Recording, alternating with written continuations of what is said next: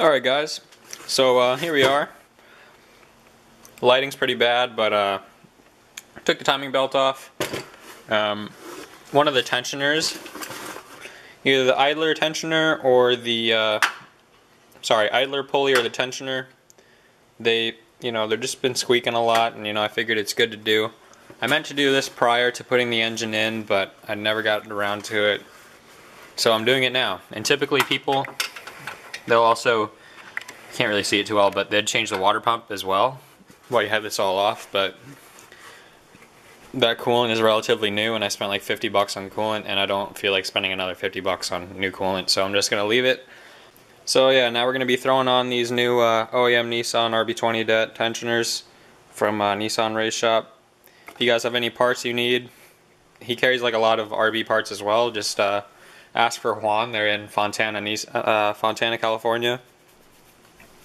And yeah, hit him up. Great dude.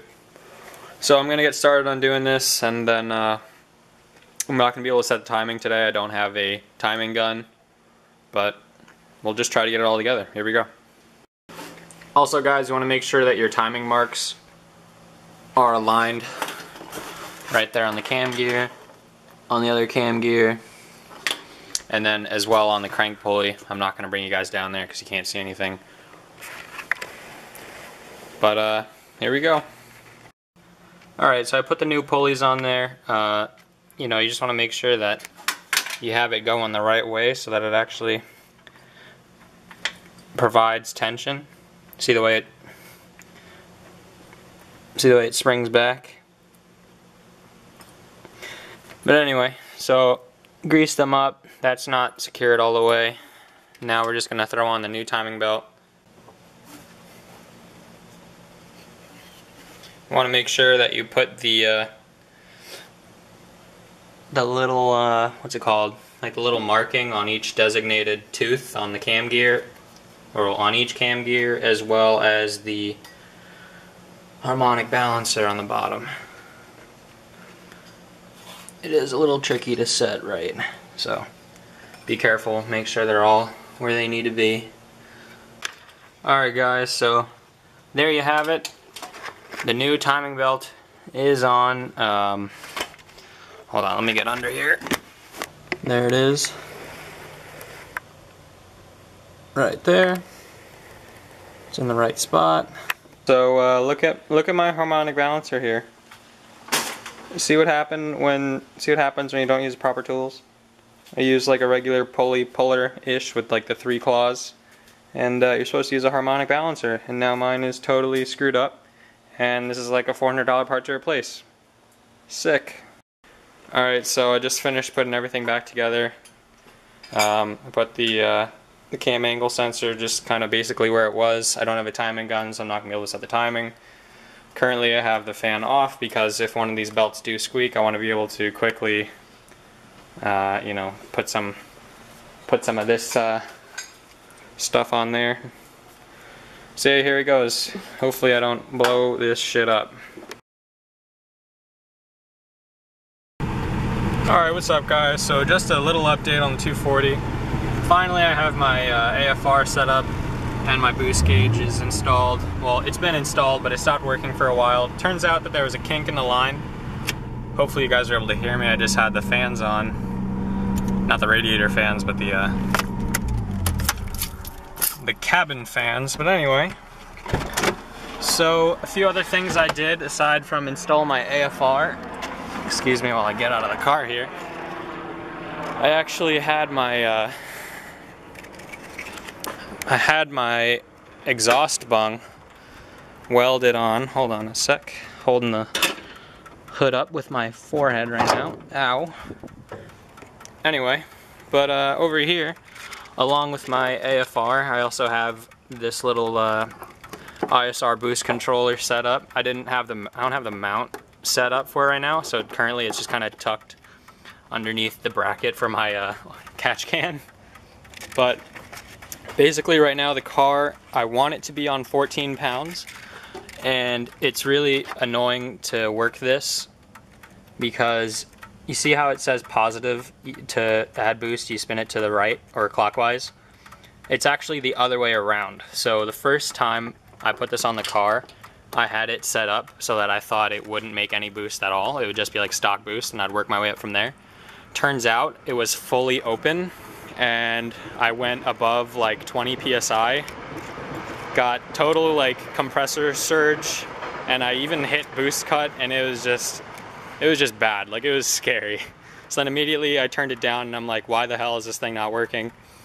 And I turned it the other way, and you know, and that's when the boost started to you know, be restricted by the little controller there. It's really annoying because there are a bunch of different little clicks in here. It's kind of hard to show you with one hand because I'm holding the camera, but basically the controller only, or from what I've read, it only controls 10 psi, so you can only add 10 psi to whatever your stock wastegate pressure is.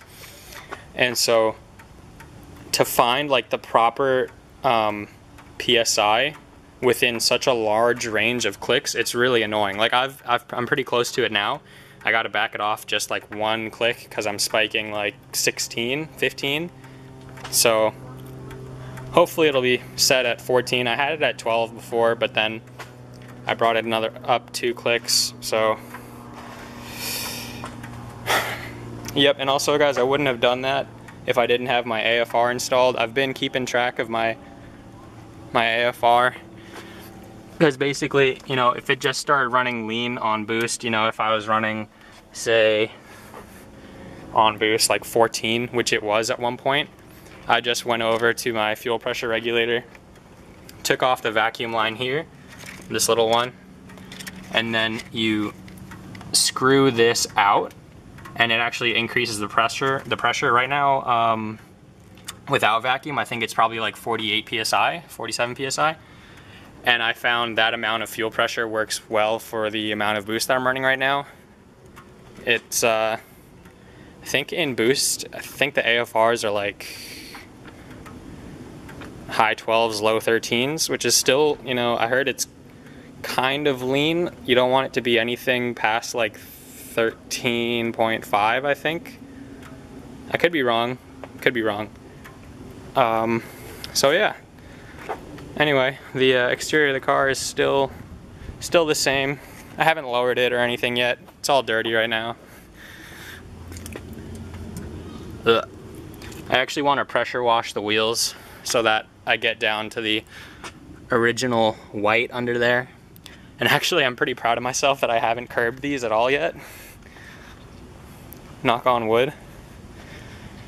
Yeah, like right here you can see the white underneath. But yep, overall, very happy with how the car is running right now. Also, the EBC brakes that I threw in all around, they're noticeably better than stock, like way noticeably better. Like if I'm speeding on the highway, not that I do speed on the highway, but you know, the car just stops with like much more control now. Like I don't get as scared like when I need to apply the brake, because I know that the car is going to actually slow down pretty quick.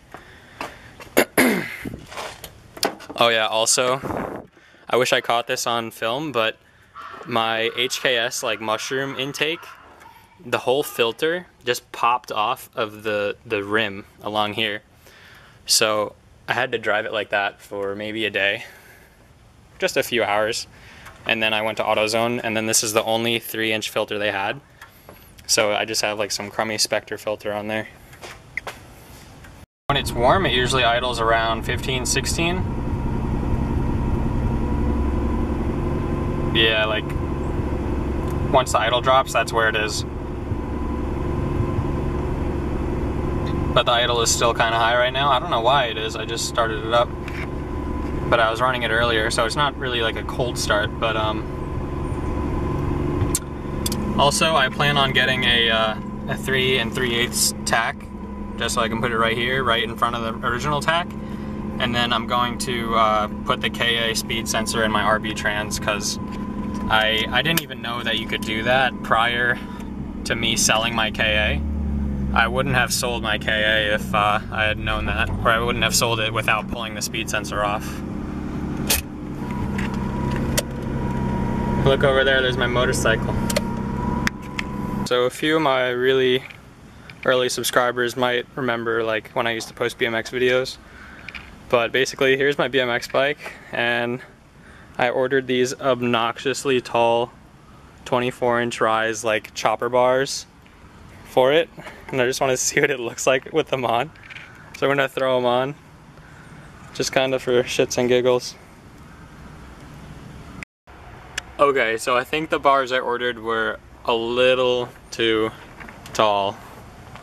Oh my god. This thing is gonna be impossible to ride. I can barely fit it in the frame without being like 20 feet away. This is nuts. I feel like literally if there's any impact, these things are just gonna snap right off. I work at a bike shop, so I got these for $9 rather than whatever MSRP they were. I think they were like 30 bucks MSRP. But I don't know, I just thought it was entertaining, and I thought it'd be kind of like a joke, so let's see how it rides.